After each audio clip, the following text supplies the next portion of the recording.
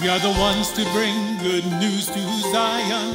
Hosanna, Hosanna. We have come to sing it from the highest mountain. Hosanna, Hosanna. We will shout it out in the streets of Judah. We are not afraid, for the Lord Creator has come as Savior. Praise His holy Praise name. His holy name. Praise His holy name. Lift up your voice, sing Hosanna, sing Hosanna to Jesus. Lift up your song till it raises the valley, and the mountain will be made low. And the mountain will be made low. And the river of peace The river of peace will flow. So lift up your voice, lift your song, and praise the name of Jesus.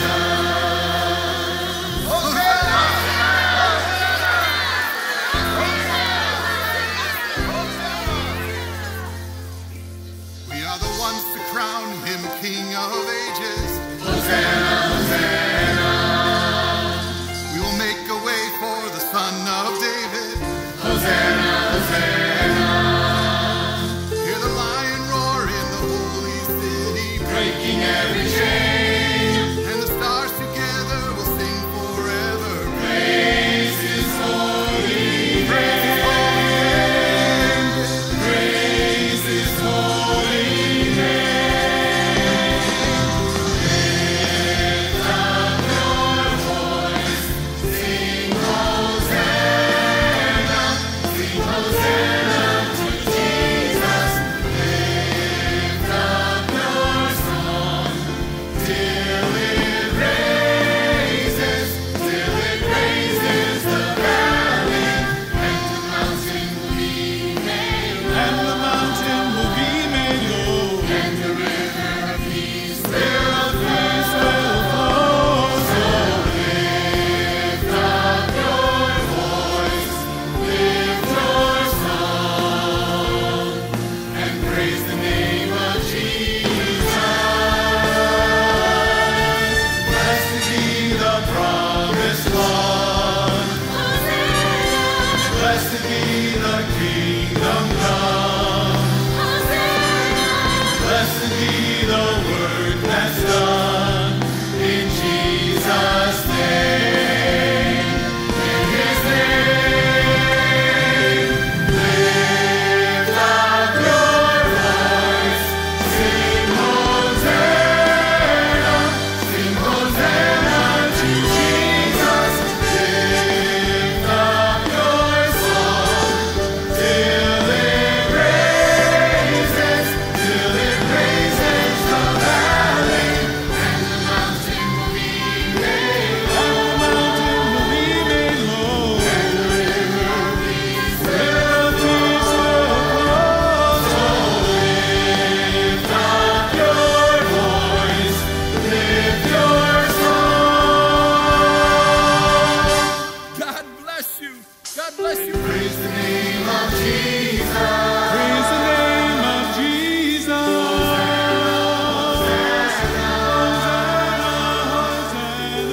Praise the name of Jesus. Praise the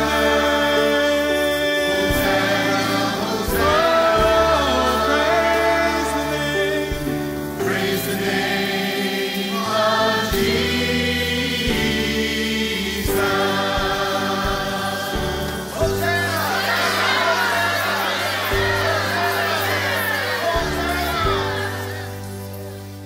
We are the ones to bring good news to Zion. Hosanna, Hosanna.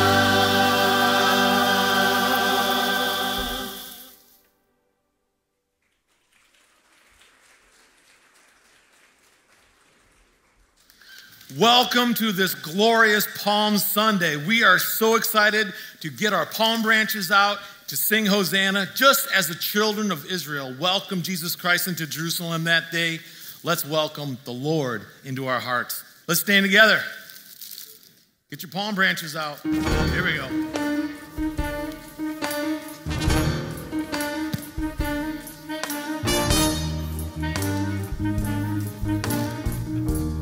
Let's sing. Blessed is he who comes in the name of the Lord. Hosanna, Hosanna, Hosanna. Blessed is he who comes in the name of the Lord. Hosanna, Hosanna, Hosanna. King of Israel, welcome to our hearts.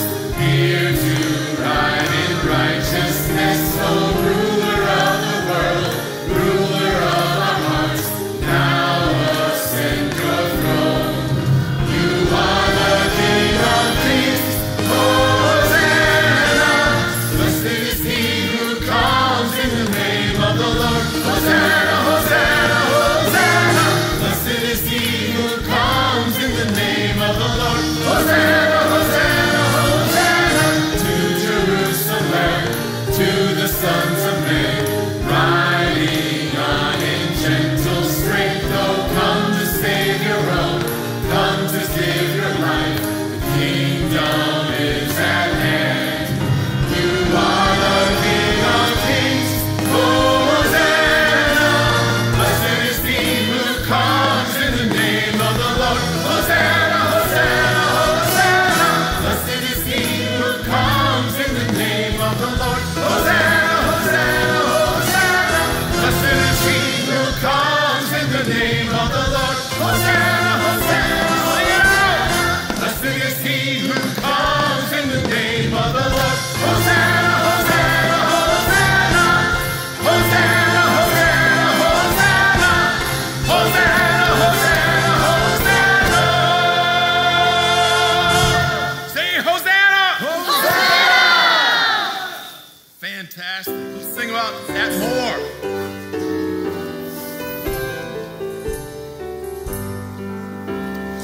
Hosanna, Hosanna, Hosanna in the highest. Hosanna, Hosanna, Hosanna in the highest.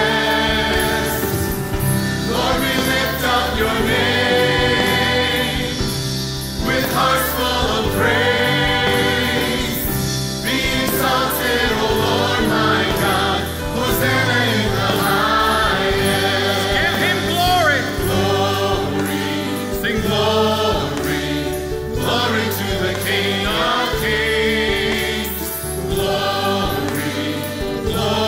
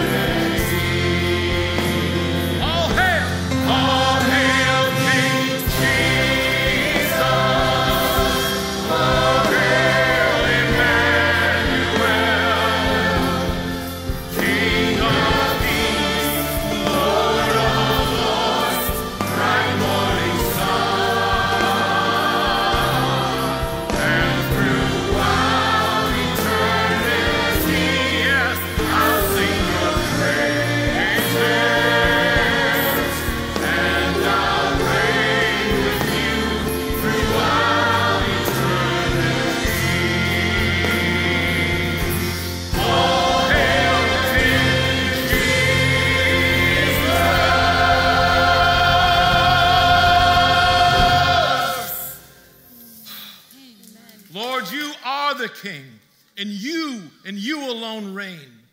All things exist by the power of your word.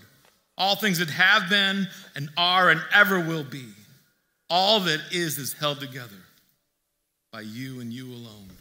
So we bow low before you, and we cry out to you, for there is none worthy of our worship and our praise but you. We thank you that you are a God who hears and a God who cares. And Lord, in our church family, there are those that are hurting, those that are sick, marriages that are ill, desperate needs. Lord, you are the great physician. So we turn to you as your children. You've told us to come to you and boldly ask for what we're in need of. And Lord, we need healing.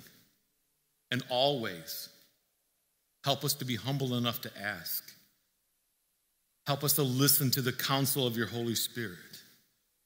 And if we need to ask for forgiveness, if we need to apologize, if we need to take that next step that is humble and right, that we would do that, so that we may receive your full blessing. And Lord, there's some dear ones that are going through the valley of the shadow of death even this week. And we know that it may be precious in your sight when a saint dies. For us, it is devastating and it is lonely and it is hard.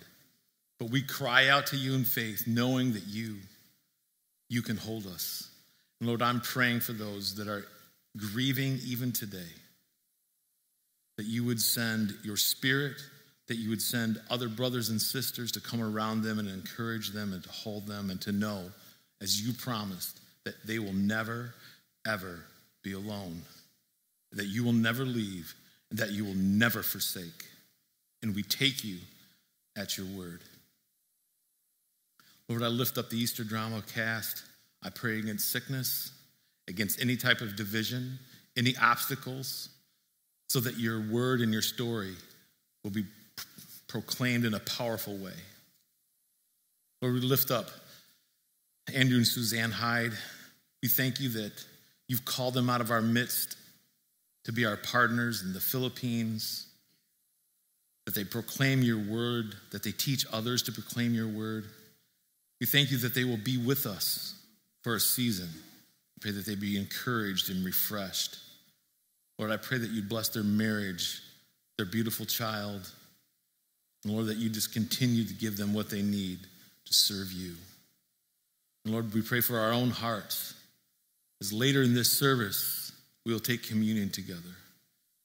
Help us to be honest, to confess our sins, that we'd enter into this time of fellowship and thanksgiving, remembering what you've done for us, and today, till the day that you come back. We love you, Jesus. We adore you. In your precious and holy name, amen. You may be seated. Again, I want to welcome you. Oh, so good. Did you see the little kids with the palm branches? That is the best. There's nothing better than a worship leader that's younger than 10 with a palm branch. Nothing says hallelujah, Hosanna like that. Speaking of that, this week, Easter Drama. What a powerful opportunity for us to reach out into our community. If there's been a person that the Lord's laid on your heart that you need to invite, I want to encourage you to act on it. Maybe even during this service. There's going to be some time of reflection. Just ask, Lord, is there someone in my life that you'd like me to invite? And just take that word and act upon it. And because of the way that you have been so generous, we can do things like Easter Drama. And there is a plethora, a big word, there's a plethora of ways that you can help. And it's on the screen in front of you. There are boxes here. There are facilities. You can give online. You can give with your phone. Lots and lots of ways that you can do that. Thank you so much for partnering with us. It is such a great opportunity to be together. And our dear friend, one of our pastors, Ben Phebus, is going to come and share the word of God with us today. Let's open our hearts and be ready to receive it.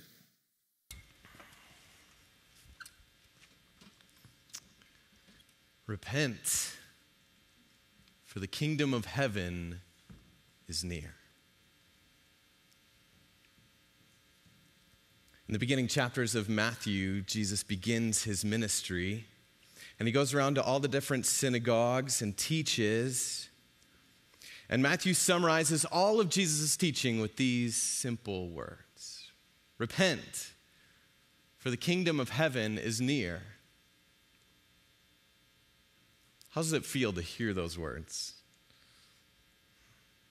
Sometimes when I think of those words, I think of the angry person on the street with a bullhorn and a placard, right? Repent, for the kingdom of heaven is near. And I want to look down, and I want to use the crosswalk and go to the other side of the street and go around. I'm like, I agree with you, but I'm a little afraid of you. Right? But when Jesus said these words, crowds would come, towns would empty, so many people would come that he would have to get in a boat and push off into the shore because there wasn't even room for him to speak anymore. There was something different. When Jesus said these words, these were an invitation to life. He'd look at the most broken people and say, repent, for the kingdom of heaven is near and you are welcome. The ones that he was most stern with were those who he thought considered themselves righteous on their own. To them, he said, repent, look out, for the kingdom of heaven is near. But to everyone, it was an invitation to life. We're going to consider a piece of wisdom from the book of Proverbs this morning. It comes from Proverbs chapter 14, verse 12. That's our passage for this morning. Let's read it. There's a way that seems right to a man, but its end is the way to death. There's this way that seems like it's going to bring us to life. Like, this is what I really want.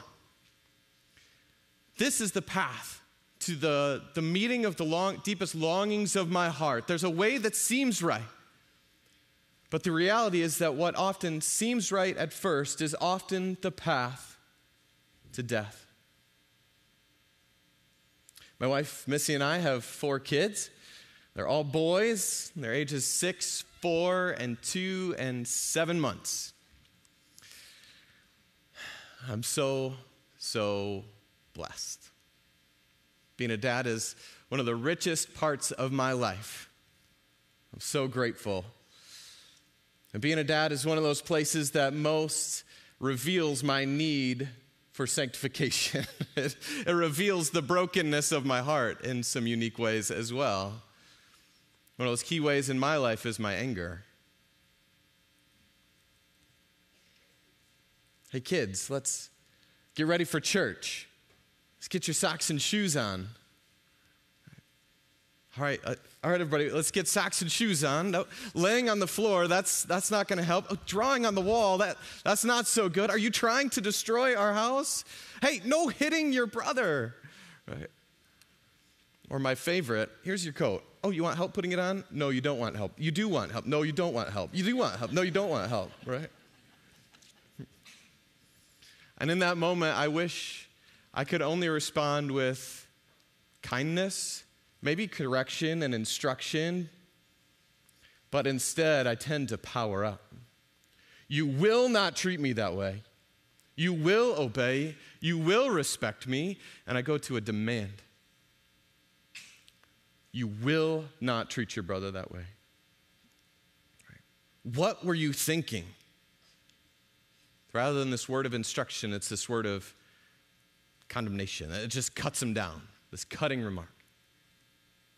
And what feels like in the moment the path to life, because I want my kids to listen and obey and be respectful. I want them to be kind to each other. It feels like the answer to that is my anger. Anyone relate to that? But when I sit back and reflect, I think of James chapter 1. The anger of man does not produce the righteousness that God requires. And I think about what it will produce in the years ahead if I'm parenting through my anger.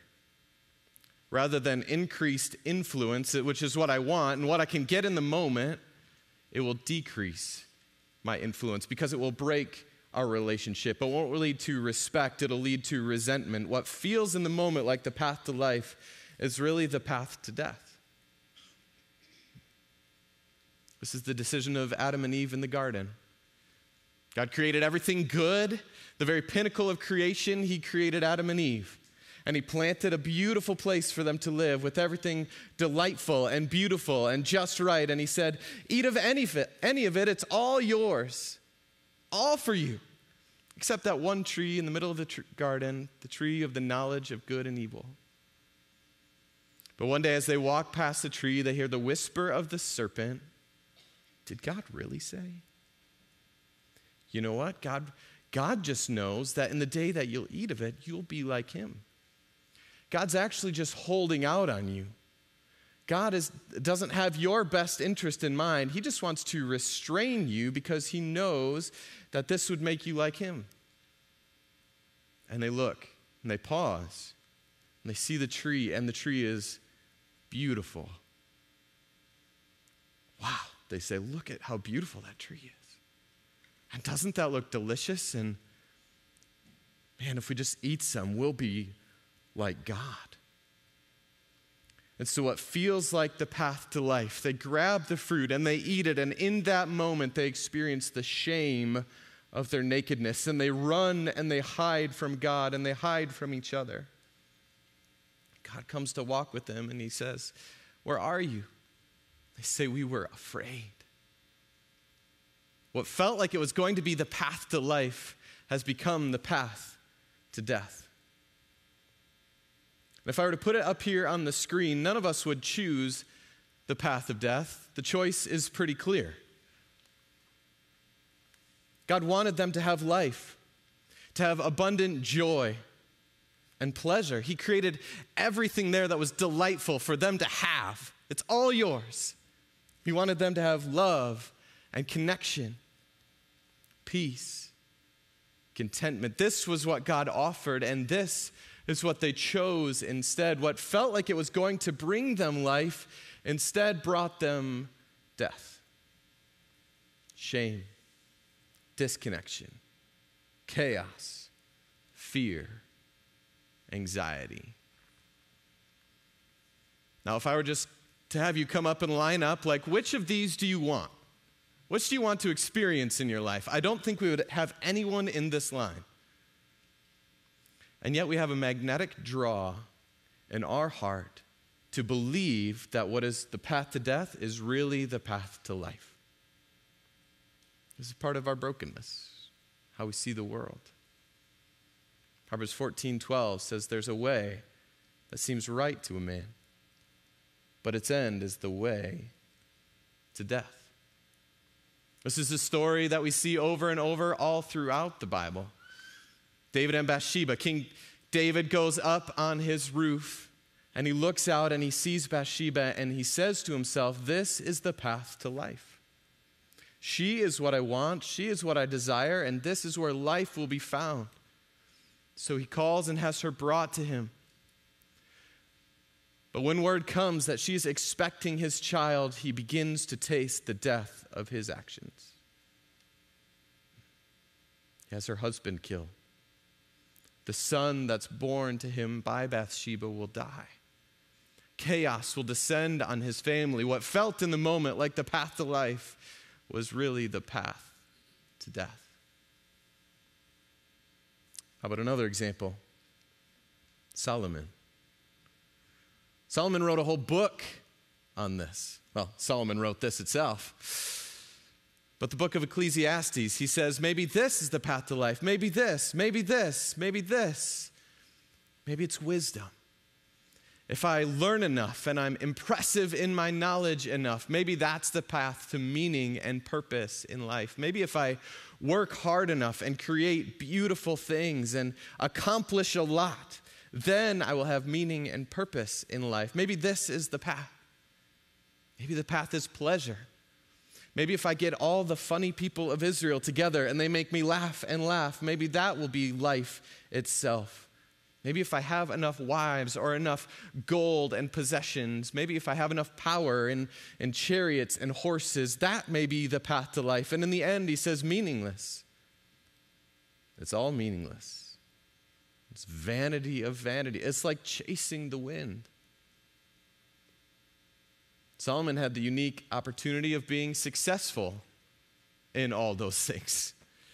Most of us think, well, if I finally get there, then it will be life. He got there. He was the wisest, he was the richest, he was the most powerful, and in the end, he found it empty. How about another example? The prodigal son. In the New Testament, Jesus tells us this story. It's a story that he makes up. It's a parable to illustrate the reality of repentance. It's a story of a son who goes to his dad and says, "Dad, I want my money now, even though you're not dead yet." And his dad says, "Okay, here you go, son." And he takes that wealth and he goes to a far country and he spends it on wild living. But when the money runs out and a famine comes, he finds himself starving, wishing that he could eat the food that he was feeding to the pigs because he'd taken a job for a farmer. And he says to himself, "What if I went back home? Because in my father's house, even the servants have enough to eat." So he goes back home, and when the father sees him coming from a long ways off, the father runs to him. He runs. And as the son says, "Father, I don't even begin to deserve to be your son, but could I just be a slave in your house?" The father says, "No, this is a moment for a party. Kill the fattened calf and bring the finest robes, for my son who was dead is now alive." I want you to hold that image of the father and hear these words and see the face of Jesus. Repent, for the kingdom of heaven is near. This is God's heart for you. It is an invitation to leave the path of death and to enter the path of life. In Romans chapter 1, Paul describes the path. How do we get onto the path of death? The first thing that we do is we refuse to acknowledge and worship God. Paul says everybody knows there's a God because they've seen what he's made, but we refuse to acknowledge that he is God and to worship him in the way that we should. And instead of worshiping God, we worship and serve created things instead. Ugh. How sad. And then as we worship and serve created things, we descend into this moral confusion. Life is without mooring. God gives us over to the shameful desires to do things that ought never to be done out of an act of worship for our false gods. This is the path to death.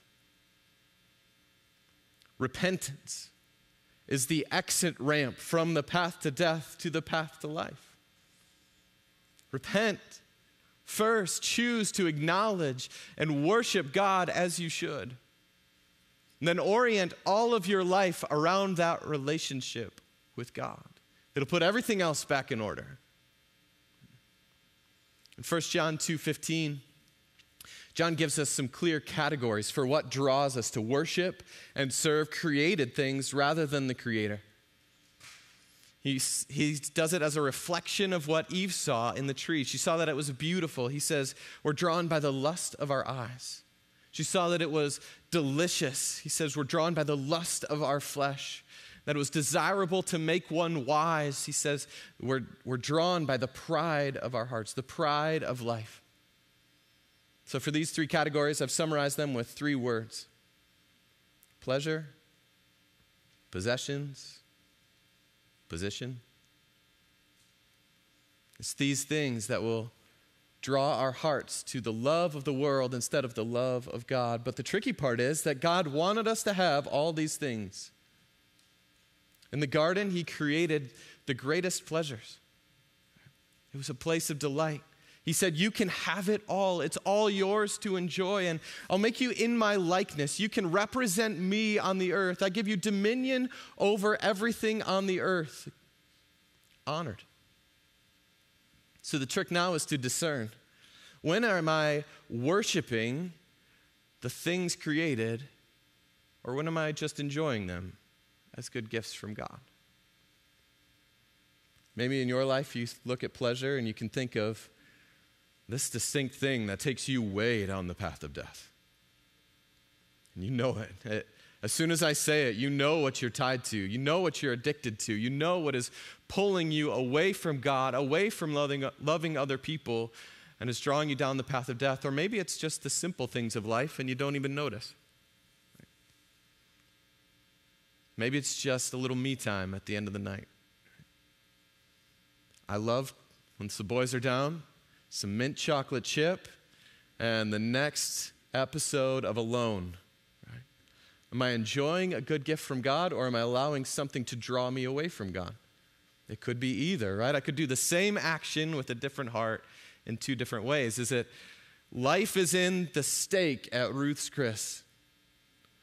Life is in my next vacation. Life is in a good round of golf. Or my possessions. We are to receive every good thing as a gift from God, but sometimes we look to the thing itself and worship it instead of God. Is it my house? Missy and I are building a house up here in Rockford right now. And it's been easy for us to fall into thinking that it is the path to life. It's the answer. We say things like, at the new house, the kids aren't going to fight anymore. Right? I don't know why that's funny to you. My house, it's the path to life. But if the house becomes the path to life and then the mortgage is a little heavy, or I built it on an old dump and the toxic fumes come in the basement, like all of a sudden what was the answer to my life could become the path to death. If I begin to worship it rather than to receive it as a gift. My position, I could even turn preaching into a moment of the pride of life. Maybe if I do really good, everyone will respect me and say good things to me and about me, right? I could turn a really good, noble thing into an ugly, evil thing. If I get that new position at work, if I take the next step up, then people will respect me, then I'll be something, then my life will mean something. Maybe it's if I'm the ideal mom and my kids all behave, or my kids make that sport team and perform and I can puff up my chest a little. Maybe if I get enough followers for my vlog on YouTube. Maybe it's just some likes and some hearts on my social media. Position. Will I elevate myself and begin to worship these things as the path to life rather than orient my life around the worship of God?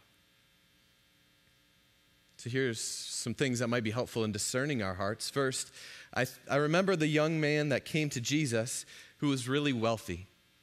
And Jesus said to him, he said to Jesus, I want to follow you, Jesus. I want to be your follower. Jesus said, great. Go sell your things, give the money to the poor, and come follow me. And I think our things as Americans are so close to our hearts that we're like, man, Jesus, that was a little rough. Like, well, of course he didn't do that. Like, that was a lot to expect. But what should we be saying? He had an invitation to be with the incarnate Son of God, God himself on earth. And God said to him, come hang out with me, follow me, be my follower. And the guy said, well, I've got a lot of stuff, so I don't think I can. What would you not surrender for your worship of God? Is it your pleasure, your possession, your position? What would you allow to stand between you and God? What blocks your worship? What will you not surrender to be in relationship with the one true Almighty God? Another thing that helps me to discern my heart is gratitude. Will I take these things as good gifts that I enjoy to be an opportunity for me to thank God? Do I bring them into relationship with God and under relationship with God so I can come to my house and say, God, thank you for providing for me today? Or do these things become a God in themselves? Or do I feel like I've walked so far into the path of death that I can't even bring it up with God? Right? I know this is not a gift from God. I feel dirty and ashamed and like I can't bring it there. That's a place for repentance, the invitation to life. So today I want to talk about 3 ways to approach or think about repentance. First, enter. Repent, for the kingdom of heaven is near. Repentance is the way to enter into the kingdom of God. And some of us here today need to take this moment to enter the kingdom of God, to come into relationship with God, to say, God, you are in charge of my life and I will follow you. I will place my faith in Jesus. The reality is all have sinned. We've all fallen short of what God expects. The wages of our sin is death, not just that moment when our heart beats, but separation from God now and forever. Our sin leads us to the stench of death every moment of our lives. But through faith in Jesus, which we will celebrate this week through Good Friday and Easter, we can be welcomed into relationship with God. God paid for your sin through the death of Jesus and now welcomes you into relationship with him. Maybe today is the day for you to enter. Maybe you already have relationship with God, but you need to return. There's a place in your life where you've stepped off the path, where you've begun to walk down the path of death, where you begin to smell the aroma of death in your life, where you experience the chaos of death in your relationships. You are seeing it bear fruit. Maybe it comes to mind even in this moment. That one place, the hidden place, the thing you wouldn't want everyone else in here to know about. Today is the day of repentance. It's not a repentance of condemnation. It's a repentance that's an invitation to life. And Jesus will welcome you with open arms and say, thank you for choosing life today. Or maybe nothing comes to mind. There's probably something, but you're not aware of it in the moment. Today, as we take time in repentance, maybe it's just a moment to remember. I know in my life, when I recall the feeling of guilt, those deep and bitter and broken places, and I remember some of the things that I've done that dishonored God and brought harm to other people and brought death into my life, I can feel it. And in that moment, I say, thank you, God. Thank you, God, for your mercy, that you'd rescue me from this path to death. It makes me say, thank you, God, and I'm so humbled by your mercy. And now that I remember the taste of death, I want so much more to taste life instead. It brings us to gratitude and humility and the desire for life as we remember the mercy of God. So today we're going to do something that's a little bit unique in our service. We're going to take 5 minutes for you to reflect. If you look underneath your chairs, maybe you found it already, there should be a card. If you're online, this is the moment for you to grab your paper and a piece of pen. Don't miss this opportunity. Don't log off. Take the next 5 minutes to reflect. If this is a moment for you to enter the kingdom of God, maybe what you need to write on that card is, God, you are God.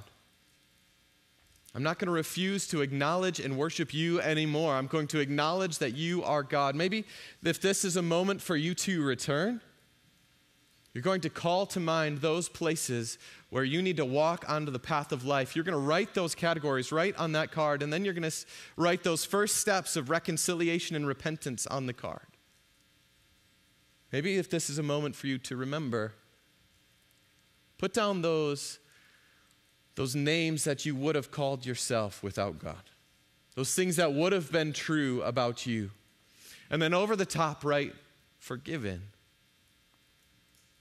At the end of this time, maybe it's you just stick it in your Bible and you pull it out to remember what God has done for you. Maybe you take this home and you burn this card to say, God, this used to be who I was, but it's not who I am anymore. I accept your forgiveness and now I walk in it. After 5 minutes, the worship team's going to come back up and we'll celebrate communion together. But take this time to think and reflect. Repent. For the kingdom of God is near.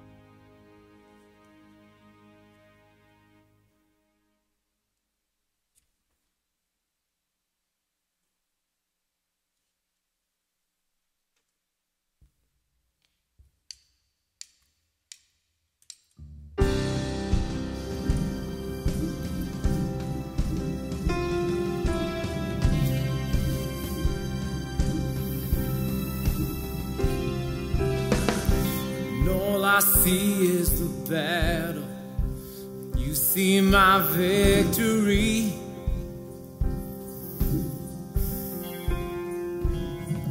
And all I see is the mountain. You see a mountain moved. And as I walk through the shadow, your love surrounds me.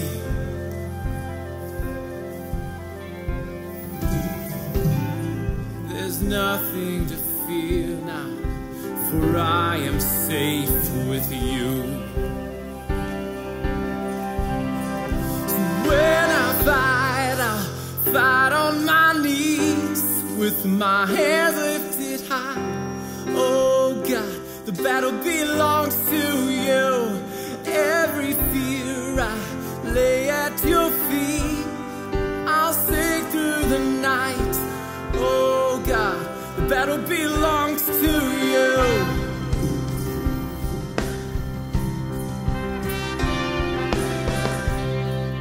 And if you are for me, who can be against me?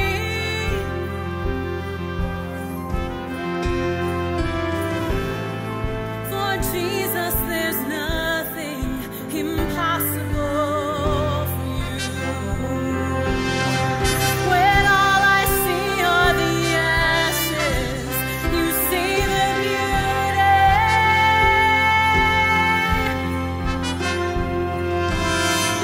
When all I see is a cross, God, you see the empty tomb. So when I fight on my knees with my hands lifted high. Oh God, the battle belongs to you.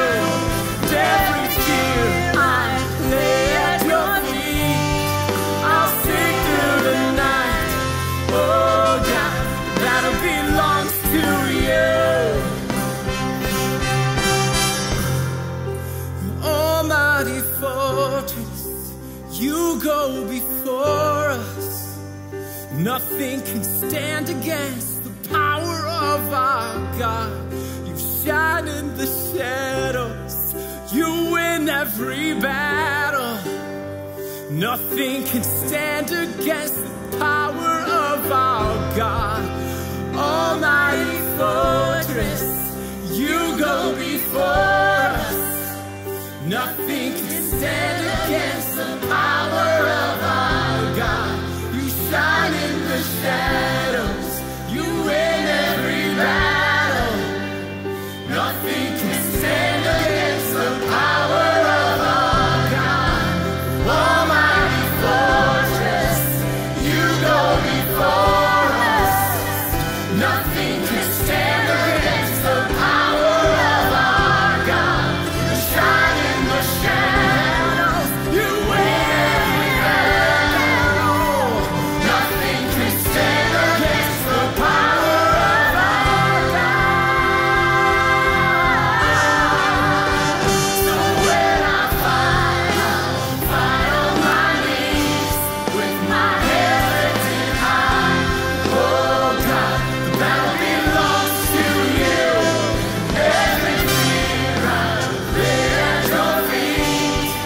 I'll sing through the night. Oh God, the battle belongs to you. Oh God, the battle belongs to you.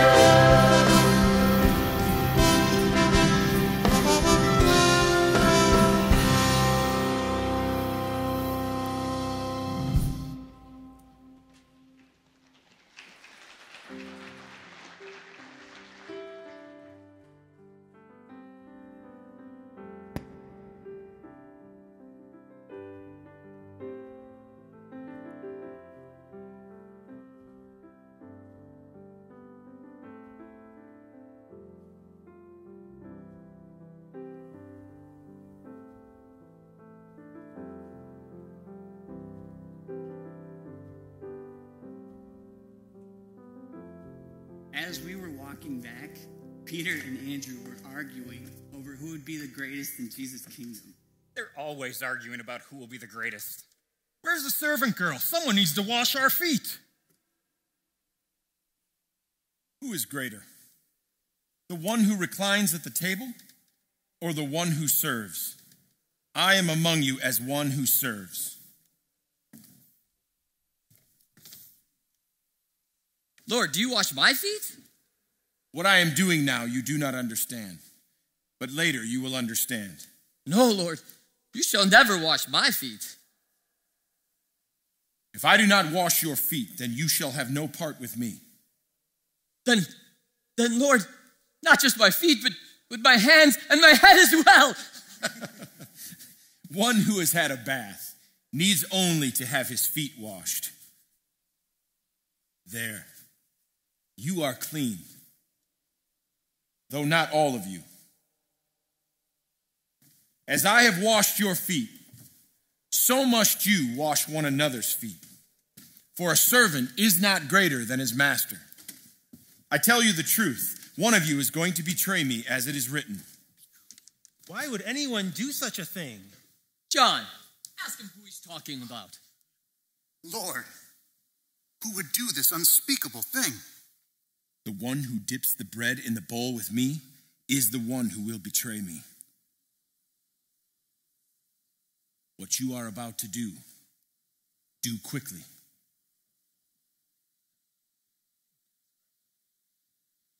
Where do you think Judas is going? The master must have sent him out to get more food. Or perhaps to give money to the poor for Passover. My friends, I will be with you only a little while longer. Where I am going, you cannot follow now, but later you will follow. Why can I not follow you now? Lord, I am ready to go with you to death. Peter, I tell you, the rooster will not crow on this day until 3 times you deny that you know me. No, Lord. You know how much I love you. I would never do such a thing. Lord, please tell us that you're not going to leave us. Let not your hearts be troubled. Believe in God. Believe also in me. In my Father's house, there are many rooms. If it were not so, I would have told you. I go to prepare a place for you. And if I go prepare a place for you, I will come again. And I will take you to where I am, that where I am, you may be also. And you know the way to where I am going. Lord, we don't know where you're going, so how can we know the way? I am the way, the truth, and the life. No one comes to the Father except by me. From now on, you know my Father, and you have seen him. I have eagerly desired to eat this Passover with you before I suffer.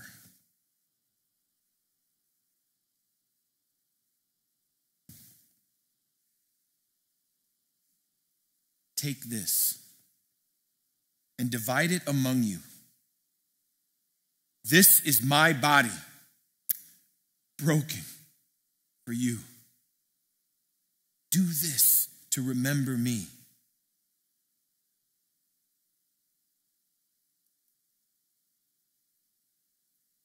Take this cup and drink of it, all of you. This is my blood of the covenant, poured out for many for the forgiveness of sins.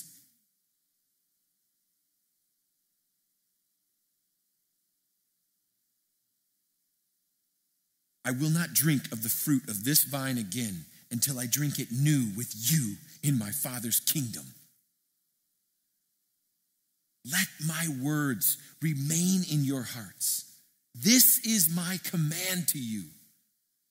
As I have loved you, so must you love one another. For greater love has no one than this, that he lay down his life for his friends. Peace I leave with you. My peace I give to you. And I do not give as the world gives. So do not be afraid. Let not your hearts be troubled. I tell you these things so that in me you will have peace. Be still, my soul. Thy God is on thy side. Bear patiently the cross of grief or pain. Leave to thy God to order and provide. In every change, he faithful will remain. Be still, my soul, thy best, thy heavenly friend, through thorny ways leads to a joyful end.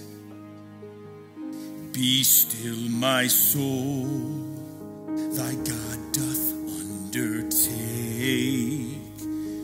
to guide the future as he has the past.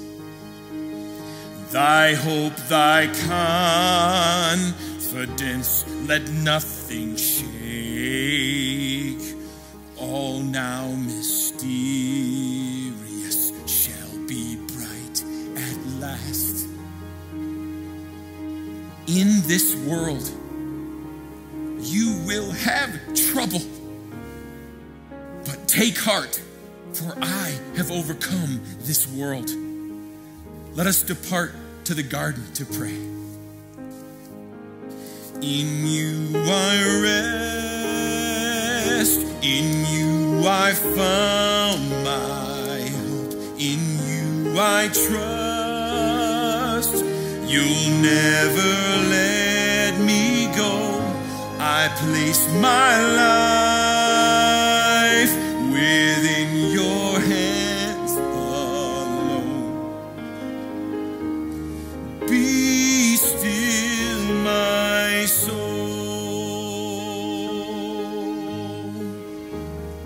Be still, my soul.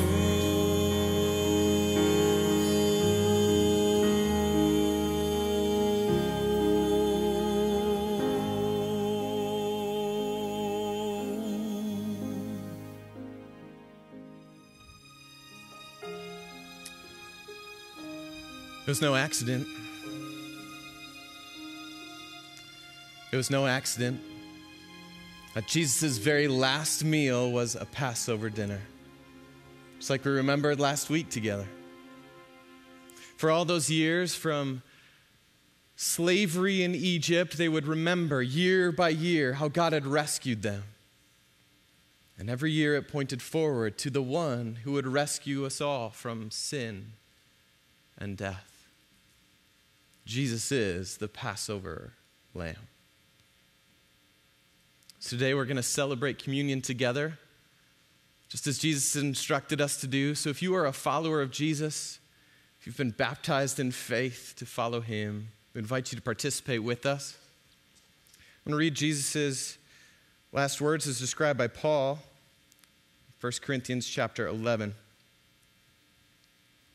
It says, "For I received from the Lord what I also delivered to you, that the Lord Jesus, on the night when he was betrayed, took bread. And when he had given thanks, he broke it and said, 'This is my body, which is for you. Do this in remembrance of me.' In the same way also he took the cup after supper, saying, 'This cup is a new covenant in my blood. Do this as often as you drink it in remembrance of me. For as often as you eat this bread and drink the cup, you proclaim the Lord's death until he comes.'"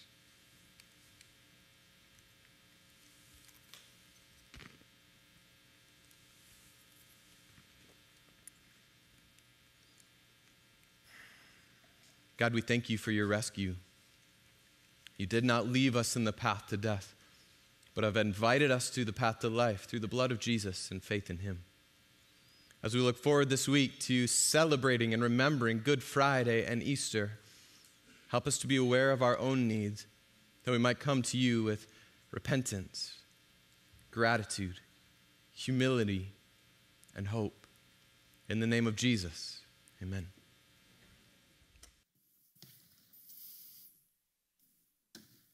Let's stand together and sing a song of testimony.